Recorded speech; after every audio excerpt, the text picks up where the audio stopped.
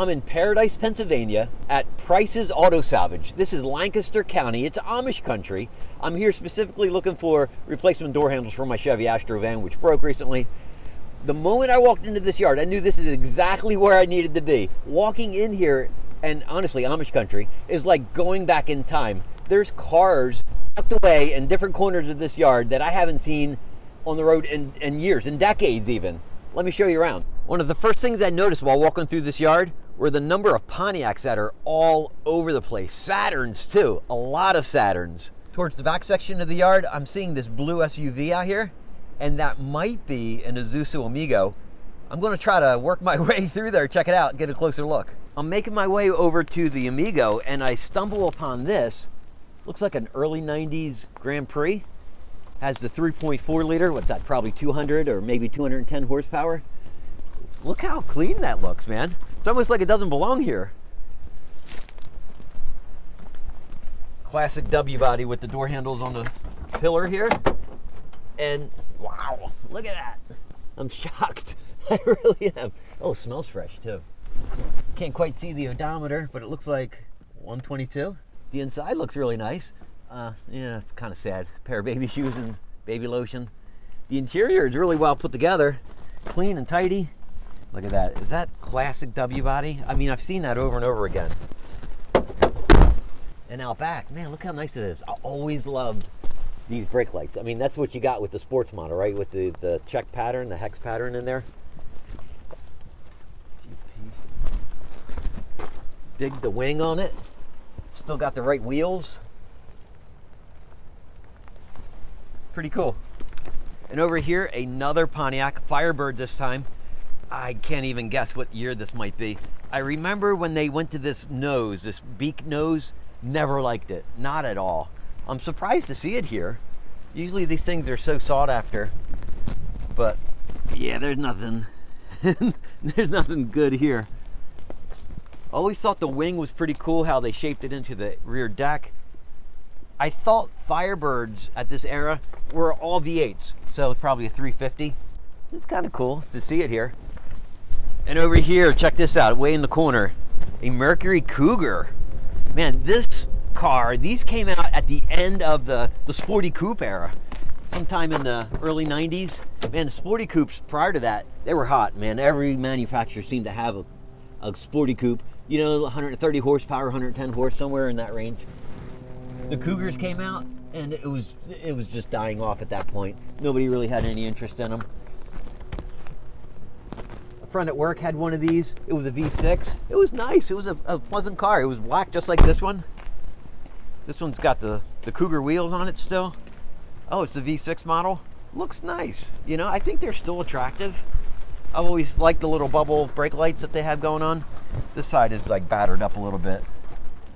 Explains why it's here for sure. But I haven't seen any of these on the road. I mean, I don't know how durable, reliable they are, but I mean, I haven't seen them in a long, long time. And I'm getting closer to the Isuzu, and you know what? It's not an Isuzu at all. That's a big letdown. I'm a little disappointed. Land Rover. Come on. What a pump fake. But since we're here, let's check it out. I don't know. Doesn't do anything for me. Goodbye. So just a couple cars down from the Land Rover, I saw this roof line and I knew right away. I knew what it was. Look at that, a Volvo. Probably a 740. And where are we at? Yep, there it is, 740. These things are durable, reliable. These things never die. And I'm shocked to see it here. It seems the one weak link on these cars are the relays for the electronics. The ignition, the fuel injection and so forth. This one, wow, 273,000 miles. So way down here, you pull this out and you can get to the relays that are in there. Some relays you can't even get anymore. And that's the death blow to these cars. It's a shame too, man, because these things just last forever. It's a shame something so simple like that can be the death blow to these cars. Love that. Look how cool that is. There looks like a lot of good parts on these cars. These door panels, for instance, down here, this always breaks off. The switches break. I love how they inset the door handle, the door release, so you don't get hurt in case of an accident. Everything on here is just simple and easy and tried and true, robust and reliable. Yep, missing the door cover. Oh, there it is down there. Even the fabric on the seats, I mean, it's dirty obviously, but look, it doesn't even look like it's been worn at all. Yeah. And same with the back. It's funny how, I guess that's sun faded, and the armrest down here, how it's been hidden. Oh yeah, look at that. Interesting. That's cool. I saw the owner's manual inside that Volvo. It said 1987, and I'm surprised by how nice that car still looks after all these years. Right down the aisle of that Volvo is this. Check it out, it's the Chrysler LH. Remember that? Oh, not just one, there's two. There's three. Check these out. These were made in Newark, Delaware, at the Newark assembly plant. These were close to my house. I mean, I saw these out on the road even before, I mean, they were made public. I've always liked these. This one's a Dodge, obviously. It's got the white dash, check it out. I always thought these were pretty cool looking. Chrysler had an LHS version, which was the full-size model of the LH cars. I still look for one. I'm always out there looking, seeing if I can find one for sale in the right condition at the right price. I've always adored these cars. It's kind of fun to see them here too. Oh look, there's a second generation LH. Let's take a look. Let's get a little closer. Is that a 300? Oh, there's a second one. Look at that. They're everywhere. They're multiplying. So where else in the world would you find, what's that, 1, 2, 3, 5 LH cars side by side? Yeah, that's a 300 model. I mean, the original 300 cars from the 50s had this large, it was like a trapezoid shaped grille. I felt like a little disappointed when Chrysler decided to put this little grille on the 300 models. And check this out, Cadillac Eldorado, early 90s I'm guessing. And the body looks good, but I'll guarantee the reason it's here, North Star. You know the engine went bad on it. Had gaskets, starter, whatever. Oh, who would lock it? But these things have no value, but I like them, man. I really do. And I was bidding on one. It was, I think it was Cars and Bids, or maybe it was Bring a Trailer. It was a beautiful burgundy color. Low miles, like 60-some thousand miles. It was in Scottsdale, Arizona. The bidding stopped at $3,000, and it was in impeccable condition. I think these are cool. This is my style too, man. I like these a lot. It's just a shame about the engine. And over here, I see this 3-door. You know that's a Saturn. Check that out. I still remember the ad that Saturn had for these. It was a paper ad where they showed some dude with a Sawzall chopping up was it a coupe maybe, and putting in this door. Look how easy that is to get in. I mean, that makes so much sense. I mean, just great ideas. Great ideas. Oh, it's in the manual too. Looks like it's a digital odometer. Can't really see what's going on. It's kind of cool to see it here. And yet another LH car. This one looks clean enough and nice enough that it could just drive right out of the yard. And over here, I spy a box Chevy. Let's get a close look. Love that front. Look how cool that is with the aerodynamic headlights. When this came out, I think it was '89 that they went from the individual halogen lights to the flush mounted aerodynamic lights. I dig the two-tone. Very cool. And the burgundy interior. Oh my goodness. Love this. Though, you know, somewhere around 100,000 miles, these things just gave up. And this one is 107. And, you know, it's a 305. This might be the 4.3 liter. Whew. Yuck. Kind of cool to see it here, though. You know, there's some good parts on this car. And other Caprice Classics can be kept running and on the road with examples like this. And this is a cool find. Doesn't look like anything special, just a brick, right? A Ford F-150 from late 80s, I guess, until you come over to the side. And then you see that it has the flare side bed, which is pretty cool. I mean, this is what trucks were back in the, what, 30s, 40s, 50s, even into the 60s. They had the flare side. And then they went flat-sided.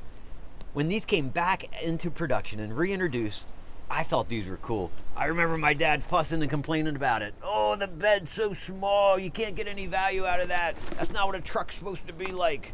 But I like it. I think they're really cool.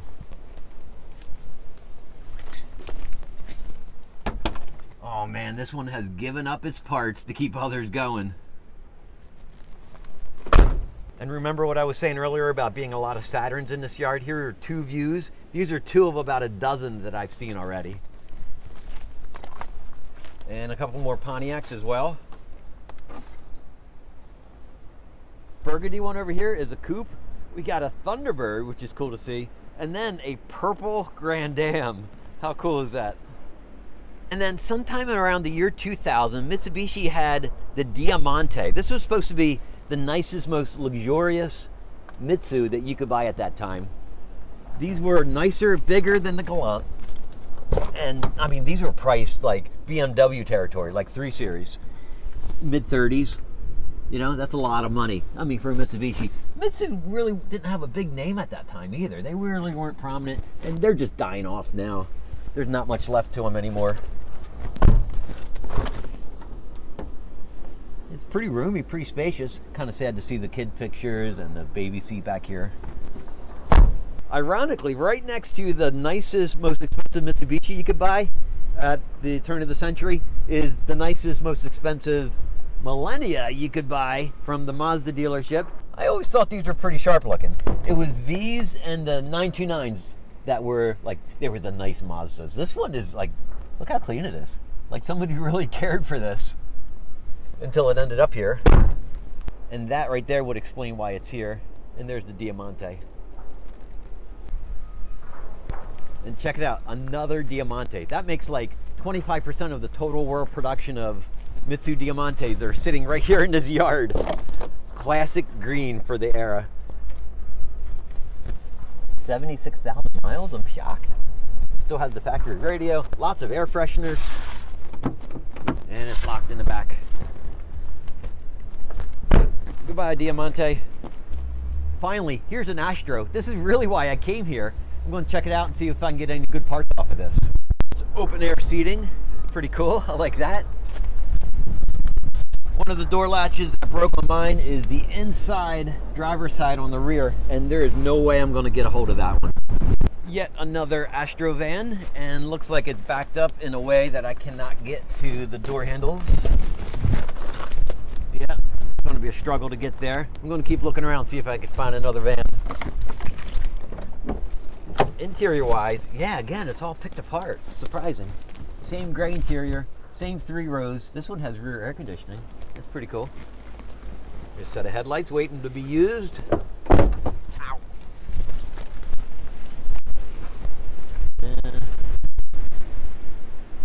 Kind of funny seeing it with just headlights on and no grill or no bumper, nothing on the front. And on my hunt for another Astro van, I come across an Honda Element. These things are quirky, weird. I kind of dig them more now than what I did when they first came out. It's a 2-door or a 4-door, I'm not sure what it is. This one's a mess. Look at that. I was kind of wondering why it would be here. I mean, you don't find Hondas in the junkyard very often. There was one on Bring a Trailer that recently sold for $30,000. This one has a lot of good parts on it. I mean, exterior wise, looks great.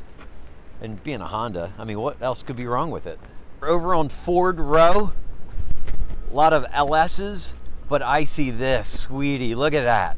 Town car, oh, love this.